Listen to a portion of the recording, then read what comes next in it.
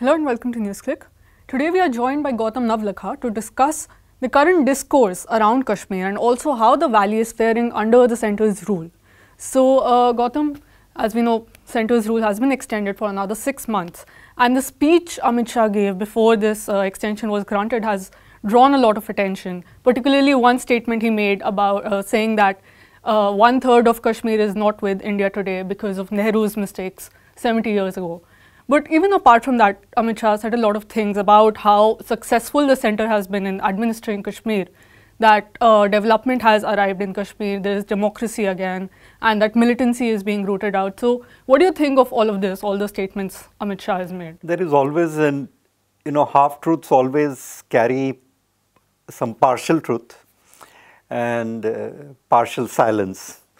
They omit the negative part and they try to present a more positive picture of the things. Because if you take each one of them, let's not go into the history part of it, because there is a lot that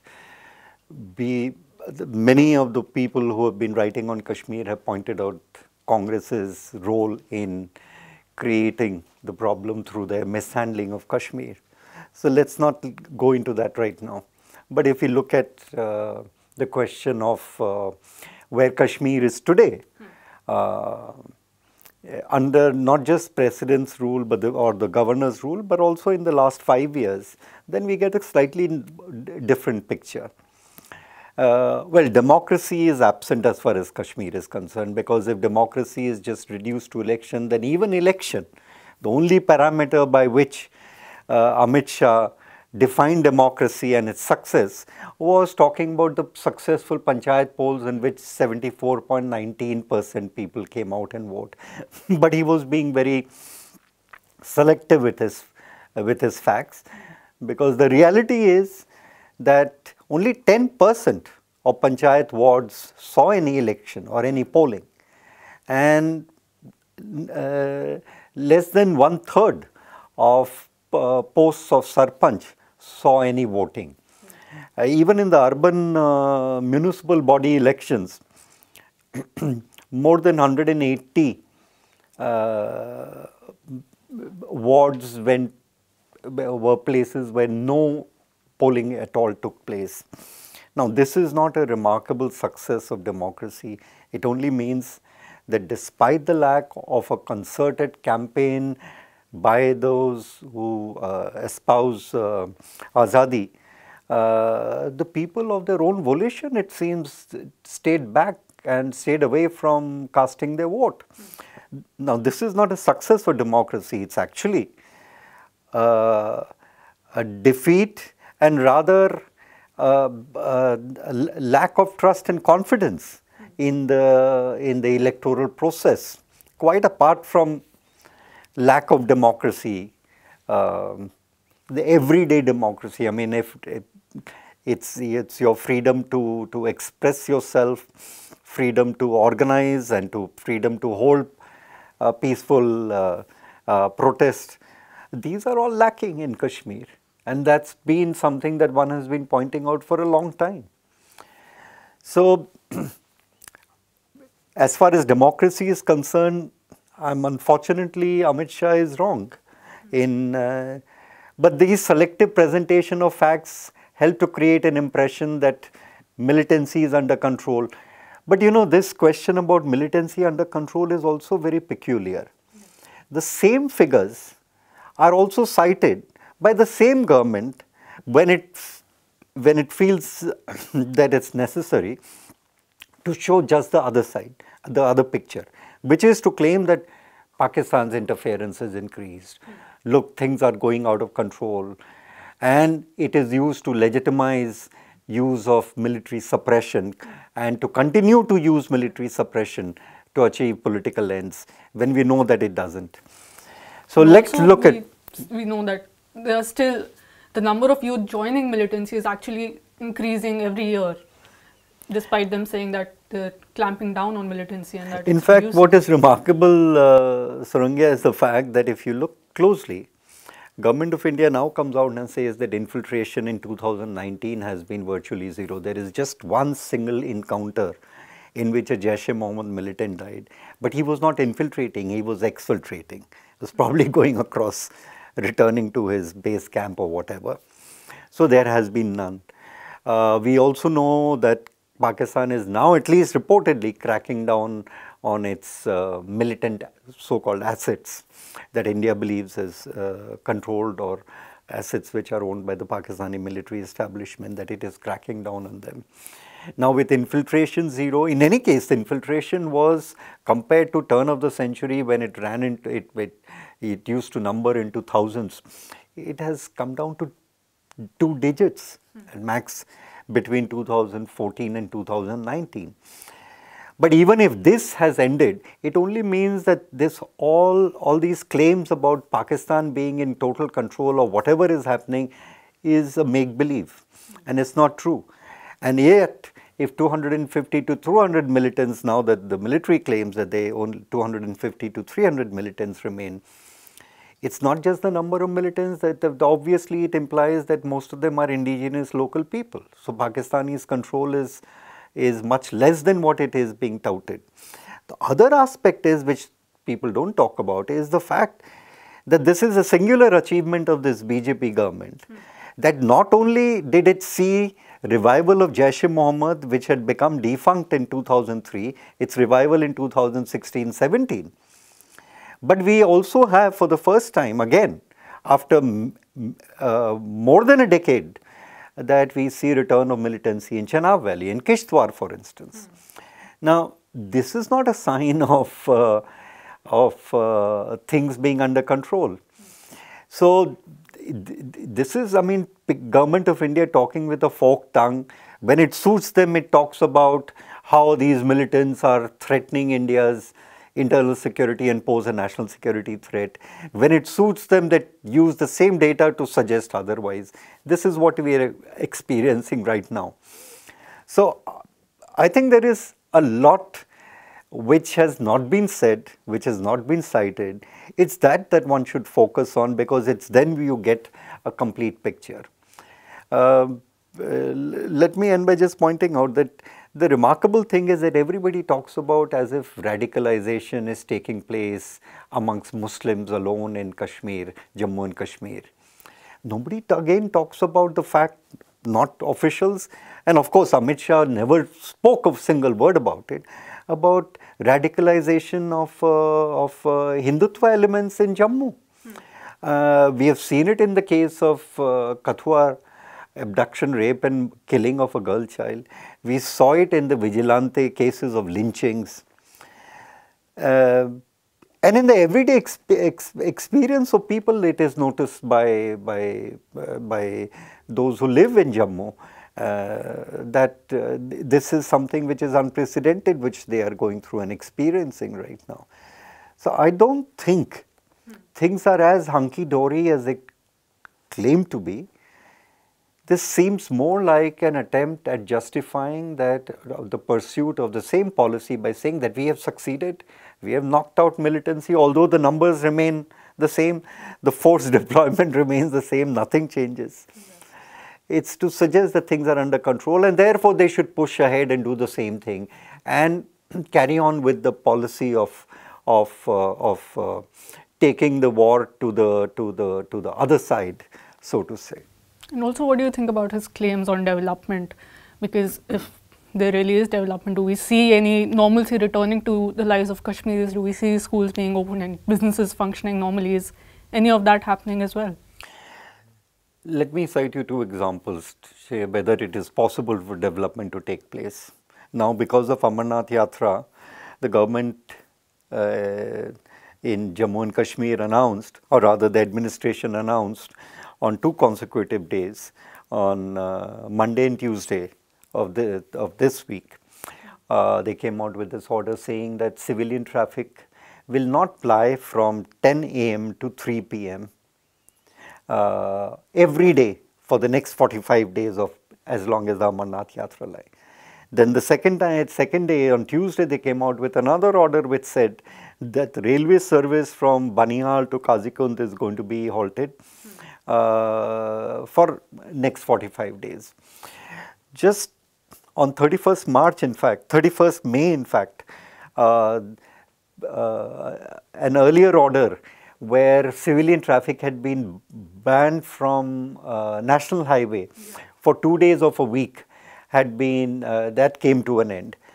Now, this is not a sign of normalcy or encouragement to development, because what you're doing is that the civilians who want to carry on with their lives, they are being prevented from actually moving around, moving to the place of work or school, children going to to schools or colleges, people who do daily wages and look for daily, work, are prevented from traveling to get work where they can. So, if by development they mean, and it seems that Amit Shah only meant that Prime Minister's announcement of an 80,000 crore packet for Kashmir, that 80% of that money has been transferred to Jammu and Kashmir. But mere transfer of money from the center to the state doesn't mean development. One has to see whether all the projects that the government had promised have come out. Neither All India Institute of Medical Sciences, unit which was supposed to come up in Jammu, that hasn't come up. IIT has not come up. So, what projects are they talking about? And if you are disrupting the life by creating hurdles for movement of people on roads, how does it, what kind of a development are they talking about?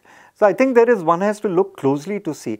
Then internet has become a joke in Kashmir. At a drop of a hat, they freeze, they stop the internet. Now, a lot of internet-based companies or IT-based companies which need to avail of high-speed internet, to transfer data from one place to another, they are prevented from doing it. So, how does it help development? I have not understood. If this is what is meant by development, and if development can take place despite these impediments which the administration itself creates, then I like to see the nature of that development before one, concludes that there is development taking place.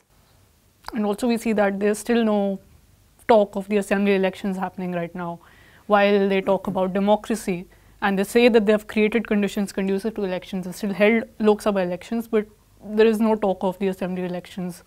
Yeah, well, it seems that they wanted the Amarnath Yatra to get over before they allow assembly elections. So, we might see assembly elections, but there is another angle to the assembly election. It seems from reports that the administration and the BJP definitely, which is in control of the administration because it's the center calling the shots there under the president's rule, that they're trying to create a condition where it would be advantage BJP. Now, for that, whatever maneuvering or manipulation has to take place seems to be going on. So, once that they feel that they are prepared, would be the right time as far as the government of India is concerned to decide to go in for polls, where they are sure of getting a majority or being in a position to create a majority in the assembly where they can pitch for their own government. So, it's not so much because of any any compulsion that they face that assembly elections have been deferred. It's more because they need time to prepare the party and consolidate its position, which they plan to do under President's rule that the elections have been deferred for the time being. So, I don't see it as any big issue. As far as for BJP, is just a question of timing, the proper timing when they'll decide. And finally, Amit Shah in his speech also made it clear that even the idea of raising the prospect of holding the promised plebiscite is totally out of the question. Kashmir remains integral part of India, and it will not be allowed to, even like the idea of it being of it going away from India. Of course, that's not surprising. That has been BJP's stance. But what kind of message does this send to the Kashmiris? Look, we should be clear that what is happening today in Jammu and Kashmir is an attempt at large-scale disruption, especially in Kashmir, where they want to do away with the established order, the existing wielders of power, get rid of them. That's why you see so many cases that have been filed, income tax raids taking place, cases of corruption being filed against from pro-India to anti-India, leaders of anti-India group, and they're being ensnared in all kind of cases and things like that. This is an attempt at disrupting and destroying. The banning of Jamaat-e-Islami and JKLF, and especially Jamaat-e-Islami, which again Amit Shah defended, also fits in as part of this pattern to do away with all those who wield any kind of clout of power or influence in Kashmir existing have to be destroyed. Now, in any such large-scale disruption that takes place, what authorities never realize and reckon with is that every disruption also begets its own resistance. What form and what shape it will take, we don't know. That depends on the extent of this disruption that is being attempted. But that it will goes without saying.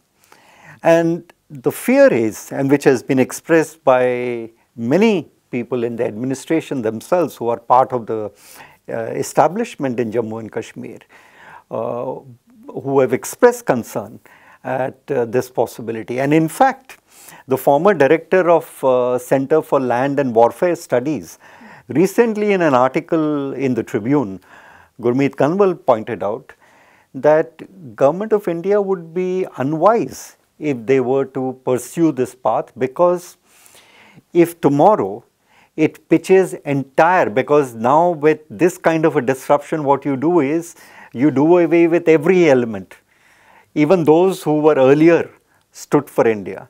Now you're going to create a polarization where they'll be on one side and others would be on the other side. In this situation, as Gurmeet Kanwal points out, if the masses were to return to the streets, no matter how large your armed forces and how much power that they enjoy, they will not be able to handle that situation. Similarly, people have warned that this is also going to galvanize and in fact give another boost to armed militancy and local militancy, not controlled by Pakistan, because Pakistan's capacity to interfere has in fact is much exaggerated. It's much far less than what it is or it was once upon a time. So it would be local militancy that is in it. Now these are things that have not been taken into account. Now which way therefore things will go and move, we still don't know. But that there will be some reaction, that there will be some form of response goes without saying, because as our Prime Minister himself so famously had said, every action has its own reaction. Okay. Thank you, Gautam, for joining us today. And that's all the time we have. Thank you for watching NewsClick.